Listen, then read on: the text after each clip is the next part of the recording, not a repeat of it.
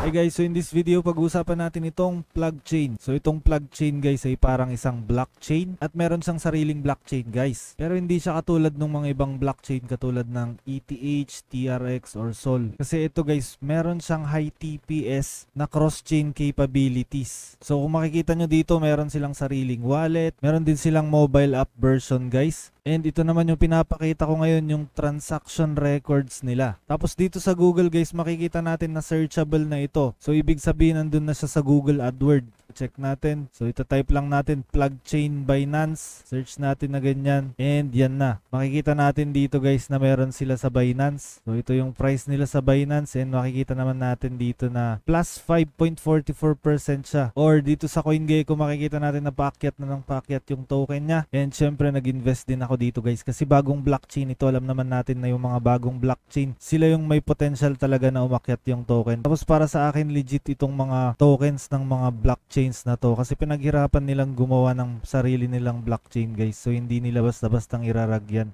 Let's go!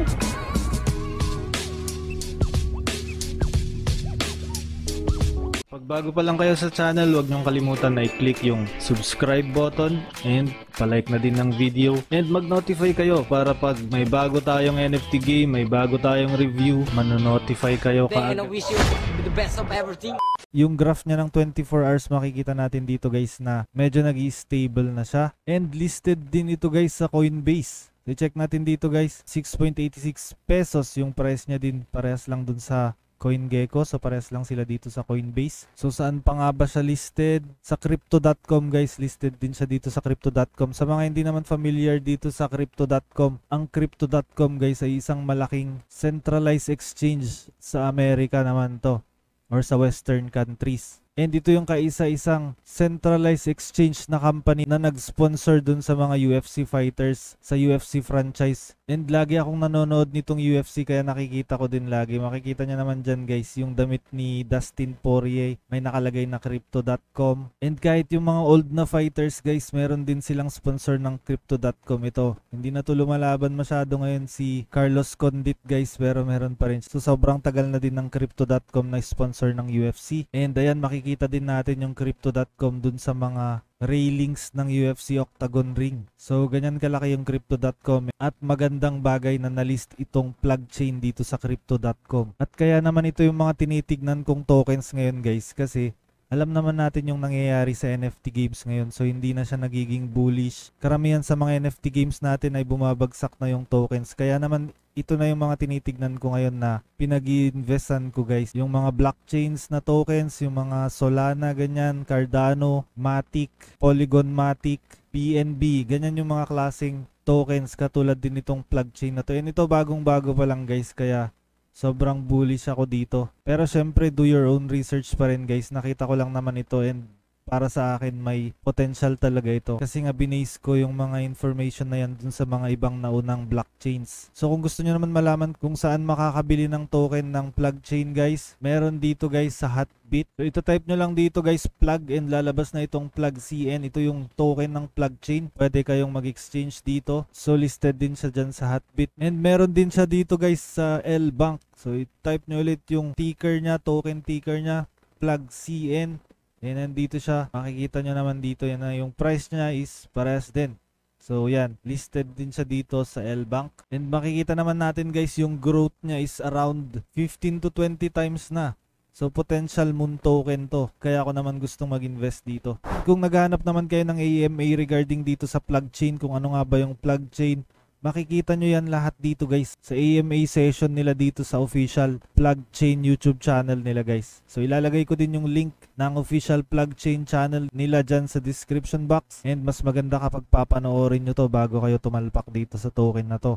Check din natin yung Twitter nila guys. Meron na silang 79.2k na followers. So ito yung mga followers nila guys. Masasabi ko dito na legit yung mga followers nito, hindi siya botted. And mas maganda kapag i-follow nyo sila dito sa Twitter nila guys. Meron sila ditong mga giveaway katulad na lang nito nung April 6. So kapag gusto nyo pa ng airdrop guys, i-follow nyo lang dito. Nagpo-post sila dito ng mga airdrops nila. Telegram naman nila guys, i-check natin. Anyway, lahat naman ng social media accounts nila guys, ilalagay ko lahat dyan sa description box para ma-dior nyo ng gusto. Ito naman yung Plugchain Telegram account nila. Plugchain Club yan. So join na rin kayo dito para makapag-dior pa kayo ng gusto. So ito yung Telegram account nila, ilalagay ko sa description yan. And of course, meron din silang Medium guys. Ito naman yung mga articles na nagawa na nila. So pwede natin i-check lahat dito. Basahin nyo na lang lahat dito yung mga articles na to. So sobrang dami na rin. Parang itong mga event nila, Plugchain Video Event Award Recipients. Meron ding Plugchain Video Event. Meron din silang AMA with hotbit.io noong December 9. Yung pinaka-latest nila na event guys, itong Plugchain token na na-list nila sa Bitmart. So listed na rin sila dyan sa Bitmart. Reddit naman, tignan natin guys yung Reddit nila. So ito yung Reddit nila guys. Pwede nyong i-check dyan. Nasa description yung link. And syempre, check din natin yung CoinMarketCap.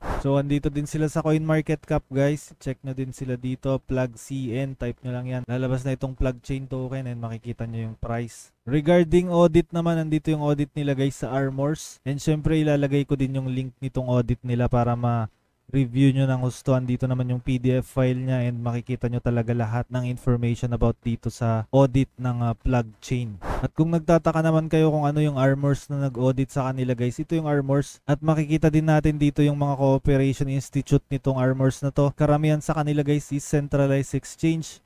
Katulad nitong KuCoin, OKEx Exchange, Bybit, Huobi Global, and syempre itong Binance, Bithumb, Lbank, TP Token Packet, Bitkeep, MyToken, ImToken, CoinHub, MetaMask, CoinMarketCap, Bitmain, Polygon, Solana, Avalanche, Metis, Cardano, OEC, Heco, BSC Scan, Coindesk, Token Site, 7 O'Clock Capital, DeFi Box, and syempre itong Plugchain guys. Itong mga nandito guys, malalaking project yung mga yan guys, and luckily andito yung Plugchain natin. So andyan siya. Itong Heco Chain naman guys, dito nila nilagay yung palpak na game ng Crypto Blades. I believe yung V2 yun. And yun nga nag-fail din. So para naman dun sa mga interested na developers na gustong maglagay ng projects nila under dito sa Plugchain, pwede nyong i-check yung plug source code and for development sa github.com, sa Oracle Network Protocol, and sa Plugchain. So yan guys yung review natin dito sa Plugchain. Bagong